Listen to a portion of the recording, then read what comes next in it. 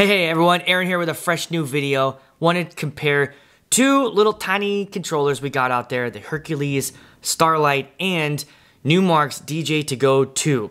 They are very similar. Alright, so if you're in the market and you're looking for a little tiny controller, these are very similar. I think there's one feature that each has that differentiates itself from the other, and that one feature is the reason why I'm keeping one of them and selling or getting rid of the other.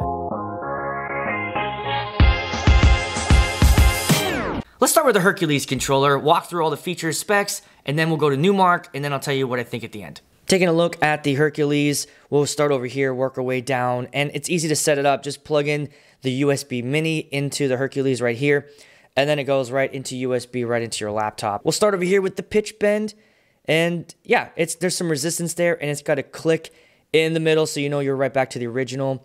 We've got the itty bitty jiggy committee over here. Small little jog wheels here. So, I mean, like for those of you who are, scratching, I don't know. I've seen people do it online, but really, you're not going to be doing much scratching on this. Sync, cue, play buttons, and underneath you see we've got some extra things here. That's because we've got the shift button. Shift button allows you to toggle through sync off, back button here so you can go back a song. And then you can switch over here, play then becomes a stutter. Moving over here, the performance pads. As you can hear, they're buttons. They're just clicky, plasticky buttons here. You can toggle through the loop, hot cue, and again, shift switches you over to FX. Sampler.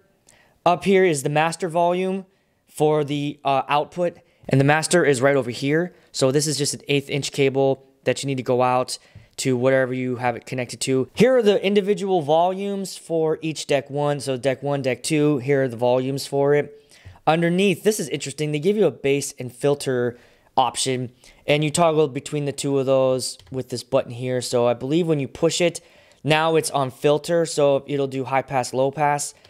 And if you take it out, then it just kind of pulls the bass out.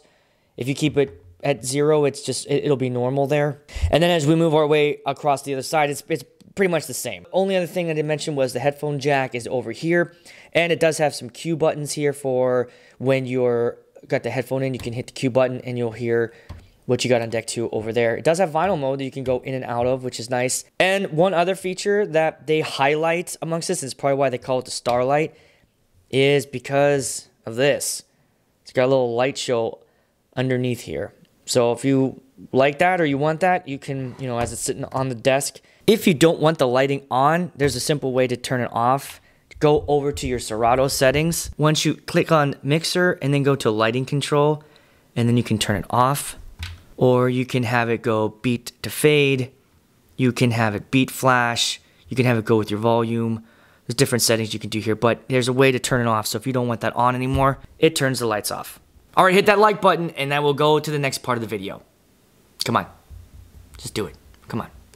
There you go. Over here now at the DJ2GO2, we've got pitch bend over here. And I feel it's the same kind of resistance I feel. And it's got a clicky here, so you know you're right back in the middle. Sync, cue, play buttons that flash. Over here we've got our cue buttons. The buttons weren't lit up for the cue points, but then once I hit the pad mode and got the red light over cue, they lit back up. So now, as I touch them, yeah, these now they're lit up, so you know I've got some cue points here. That's nice. Up here, we've got the master volume level. Over here again, really small little jog wheels. Cue button for your headphones. Here's a volume level for deck 1. Let's go over here to pad mode. So pad mode allows you to toggle through cues, which we were on. Now we're on auto loop or manual loop. You can set manual loops or do an auto loop by hitting 1 or 2.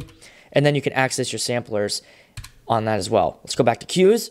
Over here on the right side in deck 2, the exact same thing. Everything's over there.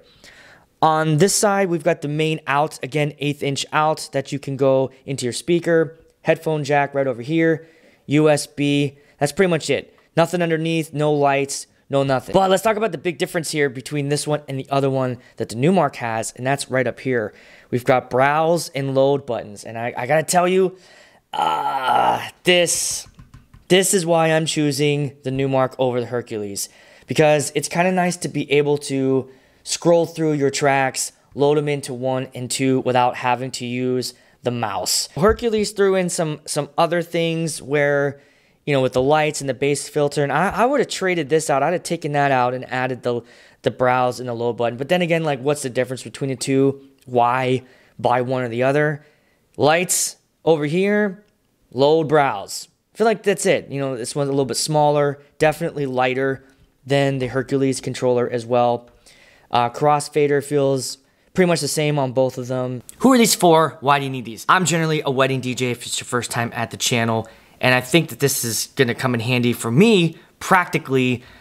You know, when I'm in a situation where I've got one room that is the dance room, another room where they're doing cocktail, dinner, right? So it'd be nice to have my laptop. I can bring it with me, take one of these little guys, hook it up, and then for ceremony. So if I'm in a situation where, again, if I'm indoors, I don't want to use my iPad, I grab one of these controllers, grab my laptop. I really do like having physical buttons when you're doing the ceremony, especially when you're fading in, fading out, that kind of stuff.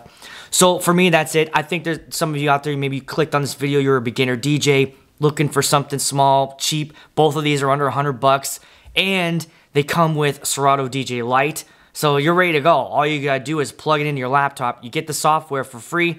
Load up some tracks, you're ready to DJ. Let me know in the comments if you have any questions about any of these, and I'll answer them if I know them. If not, just reach out to the company. I didn't make these. Thanks for watching, I'll see you at the next one.